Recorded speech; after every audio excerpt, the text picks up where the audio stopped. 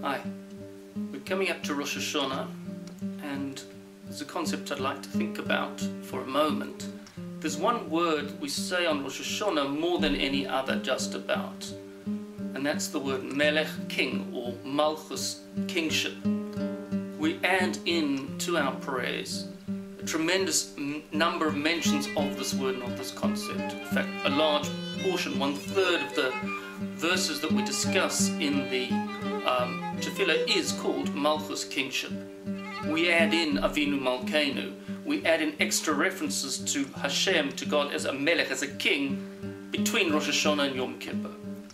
Now, why is this? What is this all about? Obviously, there's a lot one can say here, but we know in the last year here we've been celebrating the Jubilee.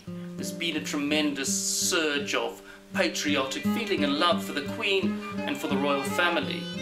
But how does that connect to what we talk about when we talk about Melech, which is Hashem? We have to think, what is a real king? A true classic king is the following. On the one hand, a true king is an absolute ruler,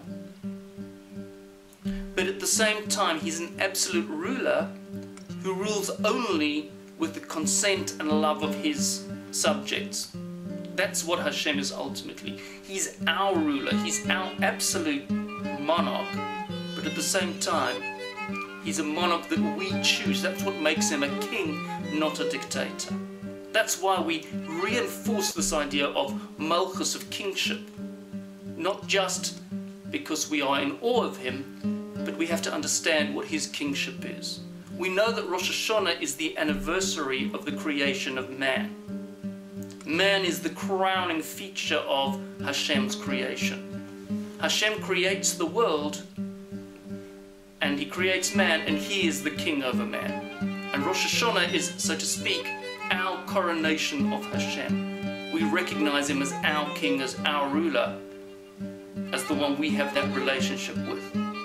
At the same time, we realize that we are a creation ourselves that mirrors the world and the universe that Hashem created.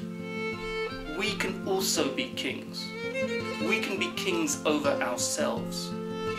What that means is that we can look at ourselves and what is right and right to do, and we can try to do what is right to do, that we can control ourselves, that we're not controlled by others, by influences, by friends, by family, by society, or by our own urges and appetites, that rather we're in charge. So when we say that word Melech in the next few weeks, with Slichus and with Rosh HaShanah and with Yom Kippur, we should bear in mind that we have this king who is our king. We make him our king, and in doing so we make ourselves kings over ourselves. Wish you all Shana Tova, wish you all Sichasevu, V'Sichasemi. You should be signed and sealed L'chaim U'L'Shalom, for life and for Shalom, for complete. Good Yom Tov.